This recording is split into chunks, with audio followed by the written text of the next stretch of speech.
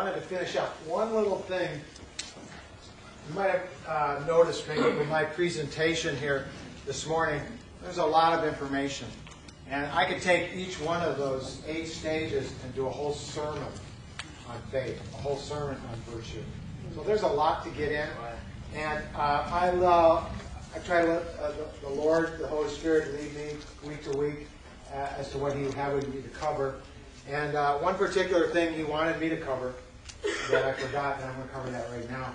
You know, the biggest obstacle has been asked, where do we struggle in that clay process as a rule? Is there one particular area more than any other that maybe is a stumbling block for us? And I would say yes. The entire, again, the whole process is your heart, a humble heart, and getting in God's book. Right. But when it comes to humbling your heart, you might have noticed when I had the particular divine nature of patience up there, it's all about being thankful to God. And you know what hinders our thankfulness? It's our pride. Yeah. So I want to just show you something. And I have this up here for a reason. And that reason is going to be right now. Great peace have they which love thy law, and nothing shall offend them. I don't come here to offend anybody. I try to preach the whole counsel of God, and I hope that doesn't offend you. But if it does, please don't ever leave a church because you've been offended. Right. That's the worst. You're just taking that offense with you to another right. church. Amen. You need to clear the air with your pastor or whoever Right. and make sure there's no misunderstanding. I mean, there are reasons to leave a church, but being offended is not one of them. Right. Great peace have they which love thy law. Nothing shall offend them. I don't know if you can see this any better, but this may offend you, because I'm going to say something that sounds kind of like a heresy. And I'm going to say, as Bible believers, we should not use the word proud. Now, I don't know if this is a cultural thing. I understand you guys are of the race of Shem, and that in itself could make one proud. God's chosen race. Right.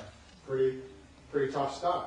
And I don't have a whole message on pride, and you will discover there is not one good thing ever said in the Bible about pride. Right. It's our stumbling block. It's very subtle. Right. I would encourage you, instead of using that word, because look at, I was raised in this country. I was raised to be proud of my country, to be proud of my family, my house, to take pride in your work and all of that. But you know what? I wish my parents would have taught me this instead. Be grateful. Right. Be grateful, be happy, be blessed, whatever other word you want to use. And the difference is this. Well, if you say, I am proud, who's that exalting? That's exalting you. Even if you're proud of your son, it's exalting you. I am proud of you. If you say, I am grateful for my son, I am thankful for my son, hopefully, without you even saying it, you're grateful, you're thankful to God. Right. Yeah. And that's a subtle thing. Right. The Bible says, only by pride cometh contention. Yeah. That's right. God resists the proud, gives grace to the humble.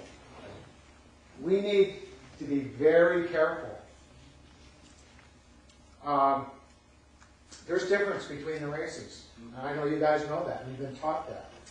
And you take the Havitic race, and they're very, I don't know how to say it, maybe they're very obvious in some of their downfalls, some of their sins, because they're right out there. They're pretty expressive. They don't hide their feelings too much or anything. Right. You know, I'm Norwegian. Norwegians are known for their solemn faces, and they intently listen to whatever you say and then reject it without saying anything.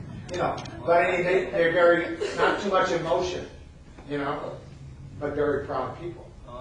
Not good. We need to be thankful. We need to be grateful to God.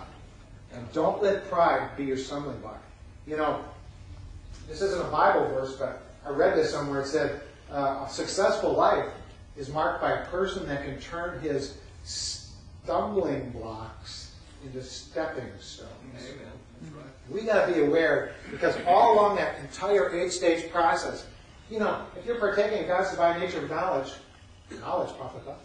You just got to be That's careful. right.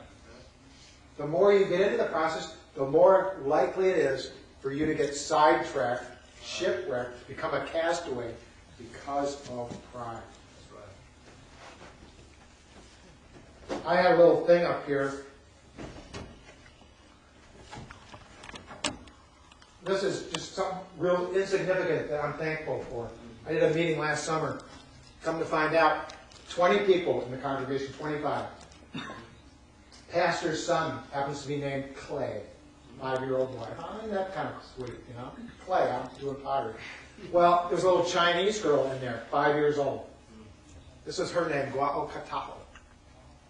And in Chinese, that means good pottery. Same congregation. Did I say it? Did I say it wrong? I see. No. Anyway, that's the best I could draw it and everything. They showed me her passport and everything. And I'm thinking back, man, you know, those 2 children were named probably right around that exact time when I surrendered to the Lord. And I know now that God knew then, when I did surrender, that maybe I'd be here today talking about that, or I'd be at that meeting last summer, and he was going to have me meet these kids that had names that correspond to what I'm doing. And I'm thankful to him for that. It's a little thing. It's an insignificant thing. It's not a coincidence. It's just one of his little special things. Do we pay attention to those special things? You may know Pastor Jim Lintz. I think his first name was Jim. Pastor Lintz, PBI guy. I think he died about 4 or 5 years ago. The Lord took him home. I got to hear him one time at a blowout in Pensacola.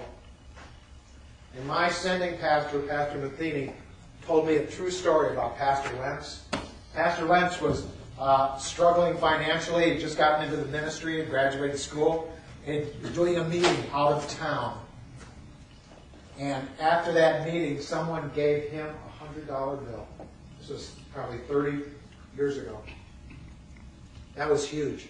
And he thanked the Lord for that. He knew, man, I really needed that, Lord. Thank you.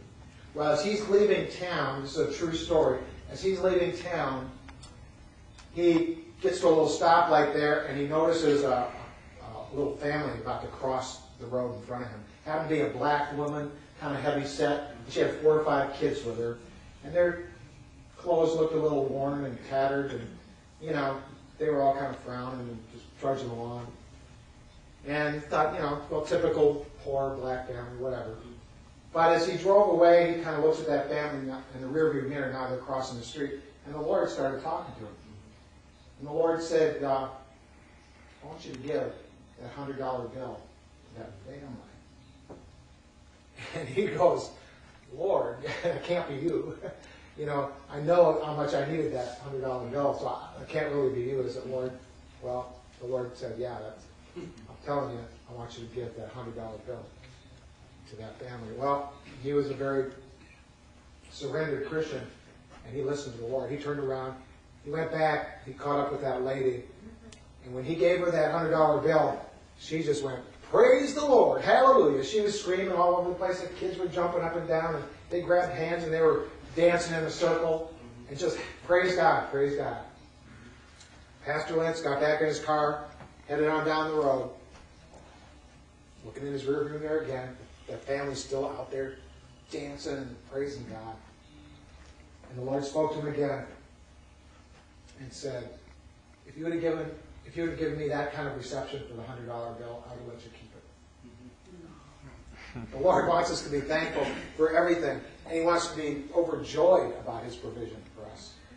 That's a good lesson, and I don't always mention that illustration, but I'll tell you what, 3 or 4 weeks ago, some church gave us a trailer.